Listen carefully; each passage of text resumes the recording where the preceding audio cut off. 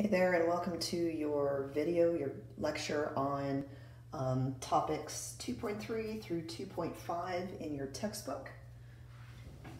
These topics cover island biogeography, ecological tolerance, and natural disruptions of ecosystems. Now, some of the things I'm going to be covering don't seem like they fit. I'll explain why they do. So let's just go ahead and get started. Excuse me, the very first question that you have in your island biogeography section, which is basically on pages 242 and 243, is the acronym HIPCO. The reason I'm folding this into island biogeography is just based on how important it is to the national exam in terms of giving you a base to think of answers for a lot of FRQs. HIPCO stands for all of the ways, basically right here, biodiversity researchers summarize the most important direct causes of species extinctions and threats to ecosystem services. That's by ultimately human endeavors. And it is the acronym HIPCO, which stands for habitat destruction, degradation, fragmentation. That's all in there. So destruction is totally gone. Degradation is you are making it of poorer quality. Excuse me. And fragmentation is breaking it up into smaller chunks. Let me get a drink of water. Hold on one second. Yes, I am in my bathroom, my master bath, if you're wondering. And then fragmentation is where the island biogeography comes in. That's, as you make these things smaller, the amount of organisms, especially apex predators that can live there, also lessens. And remember also, when you talk about things like the edge effect, the smaller the pieces of a habitat are, the more edge that you have as opposed to core, and the more likely you are to have stuff going extinct around the edges. The I is invasive species, which we've already talked about a little bit. P is population growth, and that's human population growth, and then the increasing use of resources.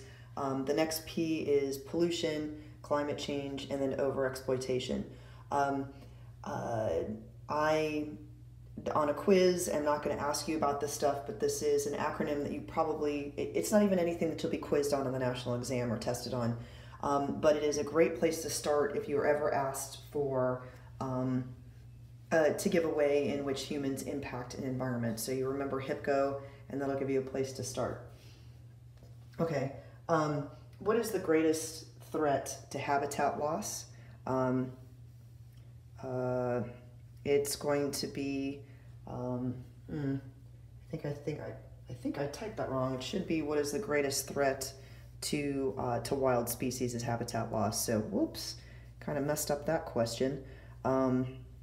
So if you have to pick the one thing that impacts organisms the most, it's going to be that habitat loss, degradation, and fragmentation. And again, this is where island biogeography comes in, because when you make these small chunks of land that are surrounded by human man-made barriers, that's when you can start having problems on that island in terms of reduced biodiversity.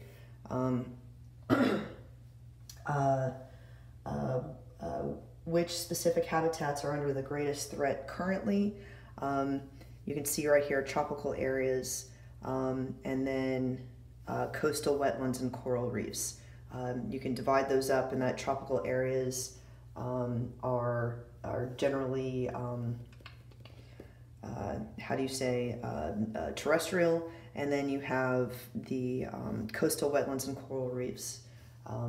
Why coastal wetlands? Because people want to live there. Why coral reefs? Because they block ships from coming in to the mainland, so obviously let's blow them up. All right, so anyway,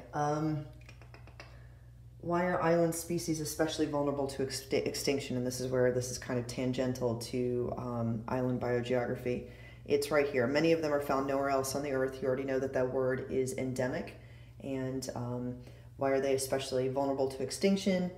They're specialists and endemic. So that means that if their particular habitat, that they're very adapted to goes away, they go away as well. And they have that narrow range of tolerance. Let's see. What is a habitat island and how do they form? You can see right here.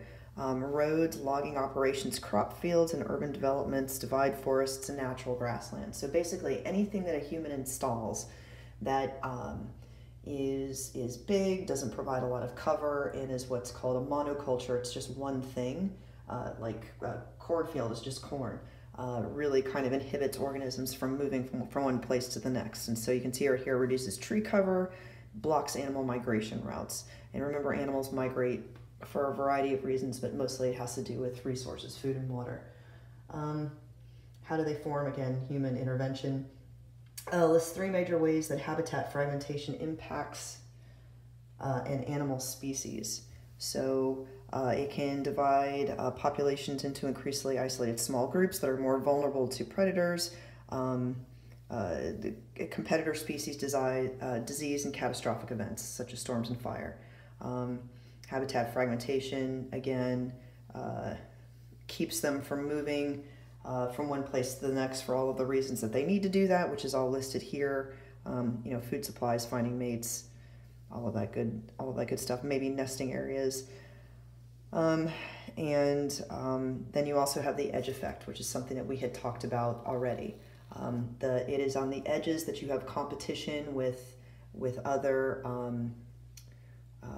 habitats, and so all along the edge is where you are going to go ahead and have competition. And the larger something is, the more interior you have with respect to exterior. The smaller you make it, the bigger the edge is with respect to the interior area. So, and you can see here that abiotic factors all change there. And again, this is where you have animals with a very narrow range of tolerance. They have a high edge sensitivity, and they basically don't like all of the variations that are there. You have to think that generalists do really well on the edges. How does the edge, we've already talked about the edge effect, impact species along that edge. I do highly recommend that you read this paragraph thoroughly. There's a lot of good information in there. Define and describe edge sensitivity, which I kind of went over, focusing on organisms with high and low edge sensitivity. So yeah, so this is a really good paragraph for you to go ahead and take in. And I wonder why it stretched on to 243. Oh, okay. Here is why. If you take a look at these pictures here, this gives you an idea of exactly how it is that we are destroying and fragmenting habitats.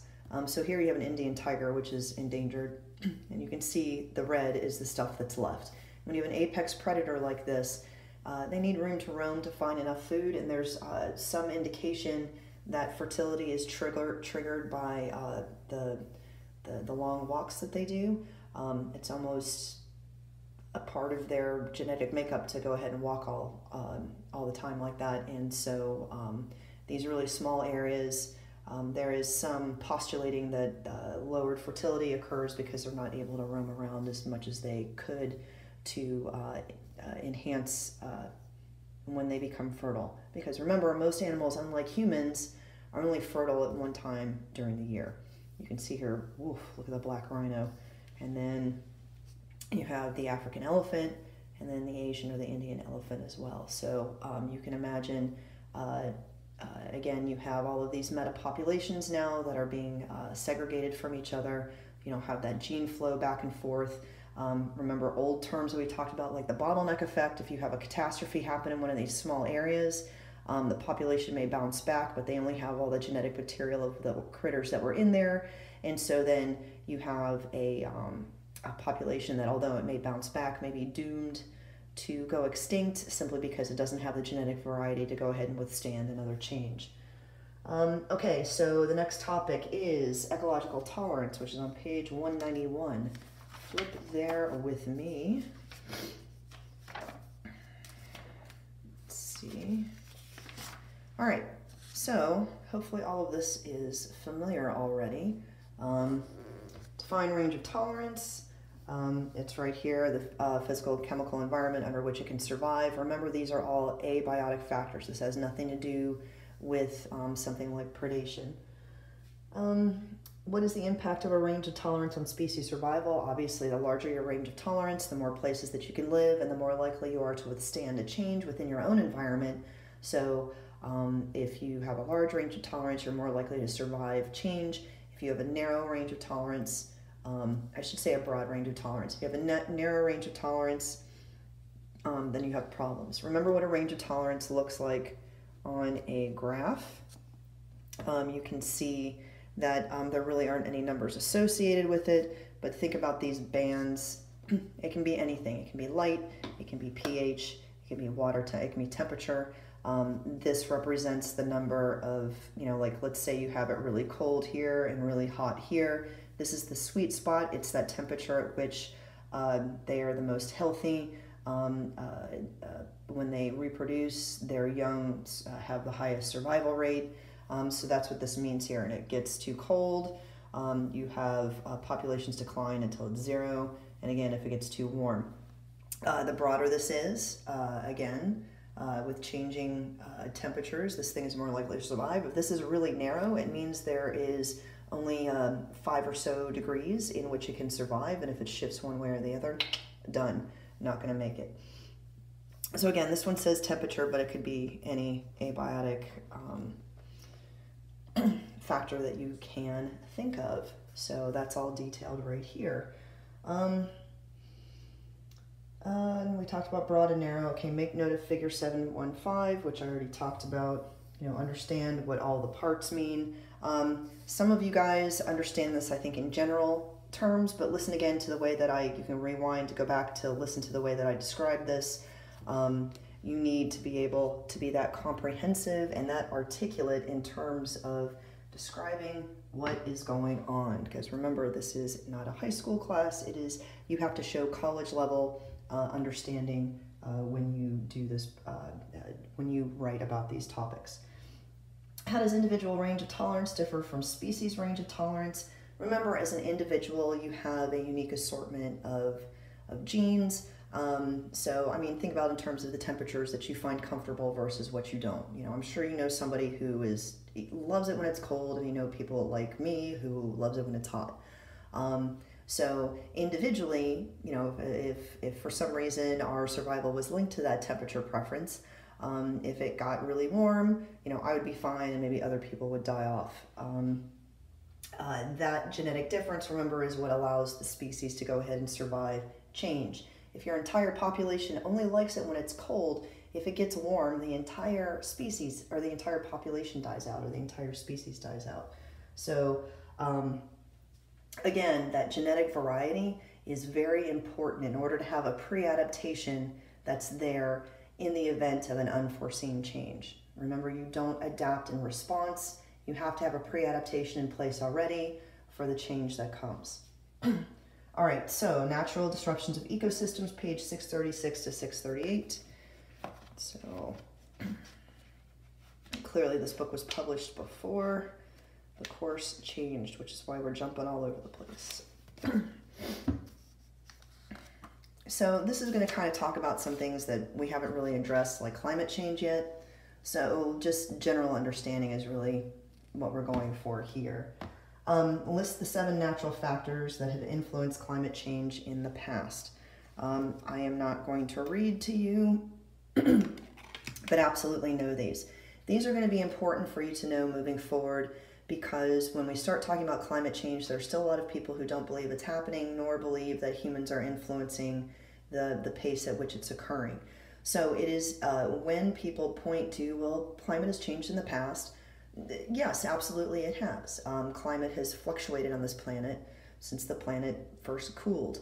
The difference we're going to find as we move forward is that change has been accelerated because of human influence, which can be problematic, and we'll discuss that in a little bit. This number 1 is interesting to note, because this is why we think that the dinosaurs died. We think that an asteroid hit a belt of volcanoes that all went off at the same time, throwing ash into the air that block the sunlight enough to cool the Earth a couple of degrees. We have recent evidence that this is true because there is a volcano in the Philippines, I want to say in the 70s or 80s, just completely exploded and sent ash into the air, and it did lower the global temperature a measurable amount for about a year. So, and that's just one volcano, so imagine if an entire arc of them went off. It would be pretty spectacular. So do be familiar with all of these. It's everything from just solar input, that means how much energy the sun's putting out, slight changes in our orbit, slight changes in the tilt of the Earth. Oh, by the way, our orbit is not elliptical, it's circular. The reason we have seasons is not because the Earth is farther or closer to the sun. It has to do with the tilt of the Earth's axis. But that tilt has changed a little bit. Do you need to know this, that it's called a Milankovitch cycle? It's not important. If you were ever asked about this on the national exam, just being able to understand that the Earth's axis is tilted, its tilt has changed slightly over the course of millions of years, you're fine. Air circulation patterns, remember ice is reflective, and changes in the concentration of greenhouse gases, you don't know what those are yet. Basically, we have gases in our atmosphere that act like the windshield of your car. If you've ever gotten in a car in July here in Florida, you know that it's ridiculously hot inside. It's hotter than it is on the outside, and that's because sunlight goes through the windshield, which stands for greenhouse gases, and it heats up the air. And although the windshield or the greenhouse gases will allow light through, it traps heat. So it's basically like a blanket, and it keeps the Earth warm. But like blankets, 1 is good, 20 is too many, and that's what's happening with our output of greenhouse gases. I don't know if you've heard people talk about that before. All right, anyway, and then occasional changes in the ocean currents. All right, so just kind of be familiar with that list. You can see most of them have to do with either the atmosphere or ocean or the tilt of the Earth, and really nothing else. And then reflectivity of ice. Differentiate between glacial and interglacial periods. So right here, glacial is when stuff gets colder and freezes. Interglacial is when it warms up and it thaws. Woo! What has happened to atmospheric temperature since 1975? This is absolutely significant, and it is right here. Atmospheric temperatures in most years has been rising. For the past 20 years, I would say with the exception of 1 year, every successive year is the warmest year on record. So every year we keep breaking the global average. Now remember that just because you have a cold day, it doesn't make climate change not a thing. Overall average is what counts. How do ice cores tell us about historic climate trends? This is absolutely something good to know. Ice cores trap bubbles of air, and they also trap things like pollen and dust and volcanic ash. And understanding how dust and volcanic ash and pollen are connected to temperatures on Earth, and then they can literally withdraw the air that's in those bubbles to determine its composition, and therefore determine how much of one kind of greenhouse gas was in the atmosphere. It's really fantastic, and they're not small. Like they drill down pretty far and then get these nice big cores of ice. So please make sure that you read this and understand how it is that ice cores can tell us about climate change in the distant past. Ice is a lot like rock in that the farther you go down, the older the ice is. Buried pollen grains are the same thing. If you find a lot of pollen grains from a plant that can only grow in warm weather, clearly the temperatures were warm there. So all pollen looks different under a microscope. There are people who specialize in this stuff, and so they can tell you about indirectly about the climate based on what kind of pollen they find. Again, just really remarkable. Tree rings are another thing that you can look at. The more growth that you have, odds are the more water that there was. Also, probably warmer. So again, they can tell you when things are favorable and when they're not. But again, if it's too warm, then obviously the tree's not going to grow. It's all based on that kind of tree. So again, you have experts who can tell you based on the thickness of a ring what's going on. Coral reefs, same deal. Remember that they grow on top of each other. It's basically like little condos on top of each other. So if you kind of drill down, the amount of growth can tell you about the temperature of the water and how much CO2 that there was. So again, you can extrapolate what the atmosphere was like during that time. Let's see what else we've got. What are 3 other sources of historic climate change information? You can see right here. Fossils. You've got plankton and sediment, and then people have been taking temperatures basically since 1861. It used to be something that a lot of people used to do. They keep a little daily journal, and in that daily journal they wouldn't talk about like, you wouldn't believe what Bob did today. Instead, it is they would list like what the weather is like outside and what the temperature is and the highs and the lows and did it rain. So we have historical records of what the weather was like every single day in a lot of regions of the world because of people who kept records, because that's just what you did. Let's see what else. Describe recent trends in average global surface temperatures. This should scare the bejeebers out of you. It doesn't take much of a difference in temperature for plants in certain areas to stop growing or flowering or bearing fruit. The warmer the air is, the more moisture it can hold, which means the less it rains. And when it does rain, it is pretty catastrophic and causes flooding and landslides and mudslides and things like that. So it's, like I said, pretty dramatic. 10 warmest years on record since 1861 have taken place since 2005. Let's see what else. Climate change on glaciers in general. Obviously they're melting, sea ice in particular. Again, you can see it's been melting pretty much every single year.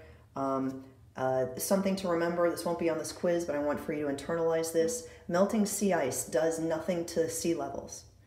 Think about it. When you put ice in a cup and the ice melts, your cup does not overflow because ice is less dense than the water that it's in.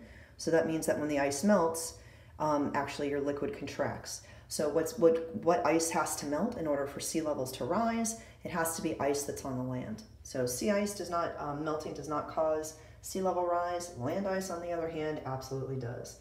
How has climate change impacted permafrost? Obviously, it's melting.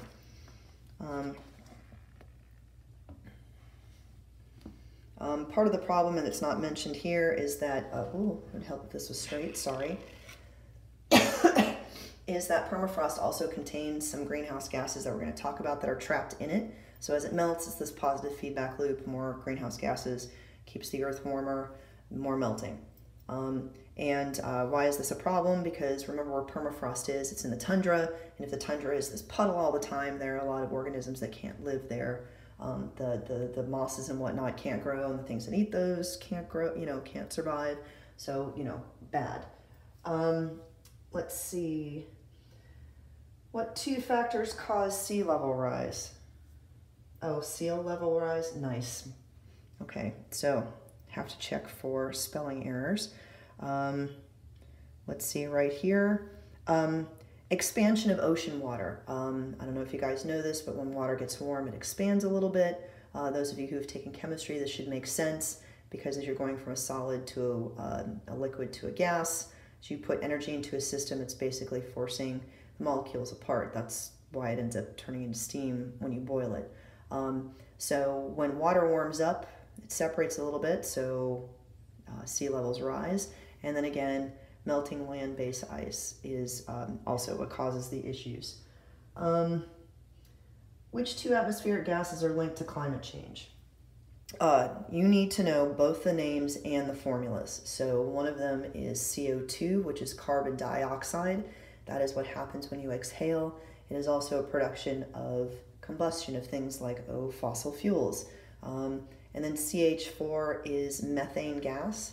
It's actually the gas that's produced when you fart. It is that quote-unquote swampy smell If you've ever been in a swamp or a bog that you smell, it is usually the byproduct of abiotic decomposition. That means without oxygen. Methane also happens to be natural gas, which is also a fossil fuel. So there are pockets of it all over the world, in places where you also find petroleum. All right, almost done. And then what has happened to terrestrial and aquatic species as global temperatures rise? Again, when you have a change, if you can't move or you don't have a pre-adaptation, you die.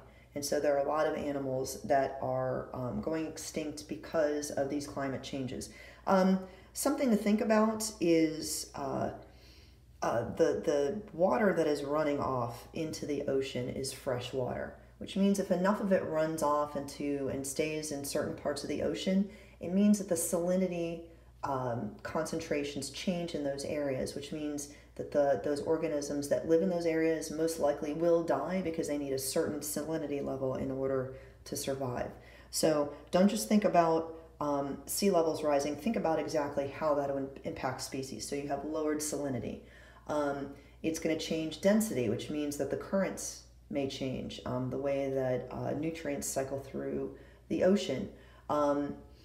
Also, if the ocean gets deeper, stuff that lives on the bottom that depends on light may not get light anymore because it's too deep now, like coral reefs as an example. If coral reefs are too deep under the water, they're done because they can't get enough sunlight. So you need to not only be able to regurgitate this stuff, you need to be able to think through all the steps as to why it is that sea level rise is going to kill things, especially in the ocean. You can't just go and sea ice melts and then organisms die. Why? You need to connect the dots on the national exam. So that is the conclusion of our 2.3 through 2.5 textbook lecture.